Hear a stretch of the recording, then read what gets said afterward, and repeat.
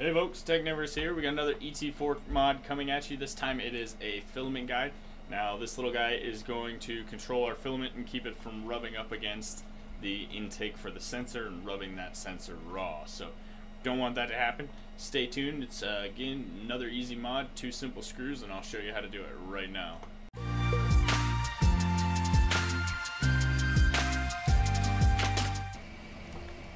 Alright, so here we are in Fusion 360. I wasn't satisfied with the model that I had found, so I'm just going to make my own here, and we're going to be quick and simple about it. So we're going to grab a sketch.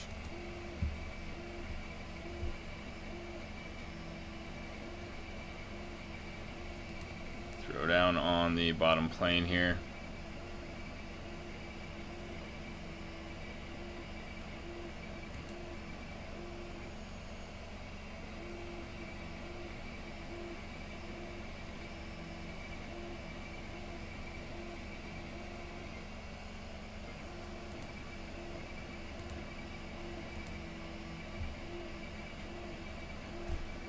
See the I know you're not going to be able to see this too well down here in the corner, but this is the one that I printed.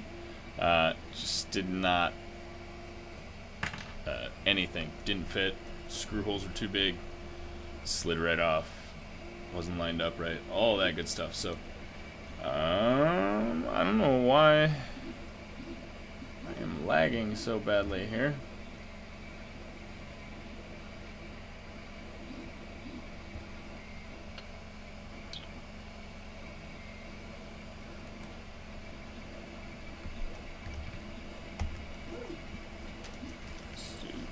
By 21.5.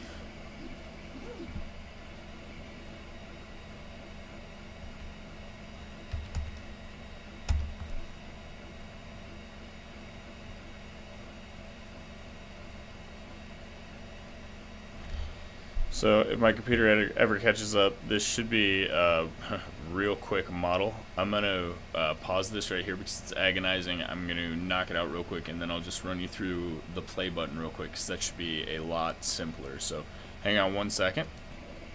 Alright, like I said, simple, right? So let's run through this real quick. Basic sketch, couple of chamfers, pretty easy. This is what we're going to have. We're going to export this to STL, throw it in Kira, and throw it on the printer real quick. So let's take a look at this real quick, and I'll show you why I'm going to repair this. Because if you take a look, and I know this isn't the best quality video when I zoom in, but as I zoom in here, this is the filament runout sensor. And that little hole there is where you feed your filament in. And where you see the top of it becoming oval instead of circular, it's just barely starting to get ground away. That's from the pressure of the filament being pulled upwards as it's held on the spool. As it's being pulled through the extruder by the geared extruder mechanism, it grinds against that corner and grinds it down. So we're just going to put a little guide on there to kind of smooth that motion a little bit and see if we can reduce the wear and tear on that actual part. Now the part we're putting on is basically going to take that wear and tear instead of the filament sensor, but I don't have an STL file to print this exactly, so I can reprint the guide as many times as I want, and it's pretty substantial and pretty thick, so it should stand up to what we're putting it up against. Let's jump over to Kira now and see that file. Alright, file complete, so now we can see what we're working with. As you can see, it's nothing special. It's pretty small actually, and we'll slice it real quick. Let me grab the card for the printer.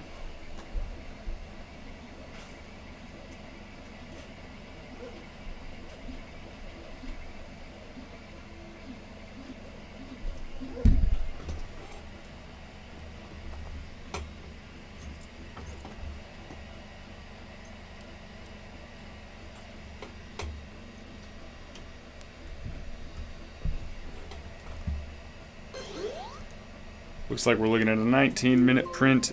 That is pretty fast. Should go pretty quickly. Saved to removable drive as filament guide version 1. Alright, let's do this.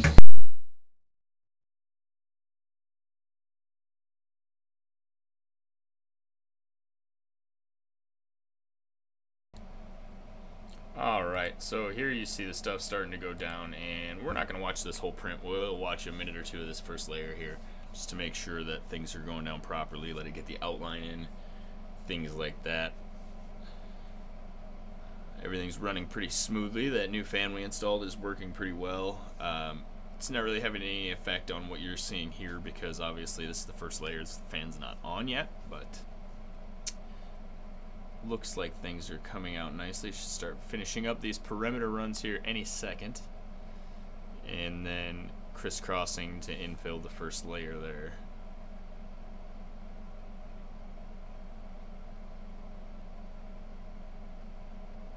And there you have it. You can see it starting to fill. So let's go ahead and jump to the end. Alright, so basically this is really simple. What I need to do is remove these two. You can see my part on the bed there, it just finished up. I'm going to remove these two screws, and they are pretty simple to remove. Now, you don't need to bother. I'm just going to pick up some of my plastic mess here. You don't need to bother heating up the extruder to remove the filament because we're not actually going to be taking off any part of this. We're just removing the screws, and then we're going to reseat it and replace it. So basically, looks like it's going to be a good fit here. And there's a tiny little notch in there that will hold that in place and ensure that it guides the filament to where we want it to go, but it's also rounded, so there's no real friction. It'll rub against there a little bit, but it should be minimized by the shape, by the curve of the shape. So we'll get this other screw out of here. And I know it's hard to see with my fingers in the way, but you get the gist of what I'm doing. You'll be able to see it completed here in a minute.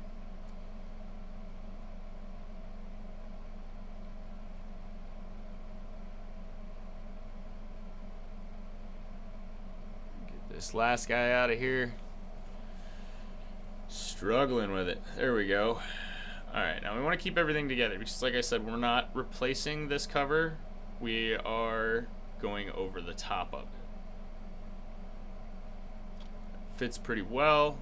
Holes are lined up. I want to make sure the filament does go through the actual little notch there in the guide, and it looks like that's working out pretty well. I'm just going to replace these screws here, and once we've got those replaced, now we are going to screw it down into its proper position. I'm just going to feed these through and make sure that they're flush with the bottom of the filament sensor case here, so that when I line them up with the screw holes, they pretty much just go right in. Now there's not that much of these bolts left to bite into the sheet metal, but it should be just enough for me to get down there and get a nice tight grip on things. And there we go, that one's pretty well fastened. Let's get this side here.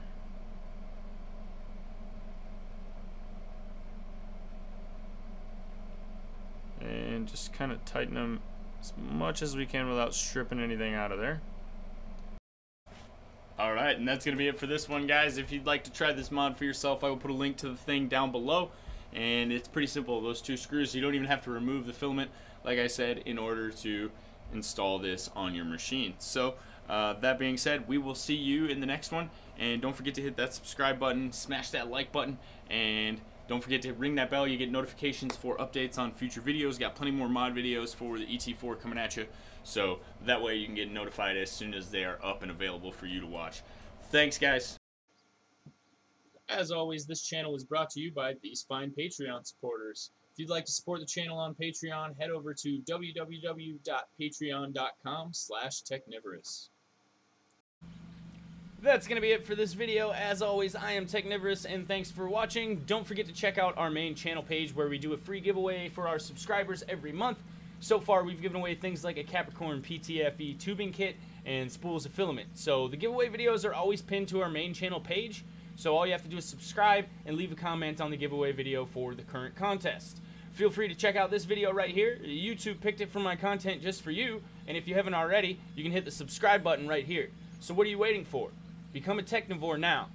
Thanks again. Technivorous out.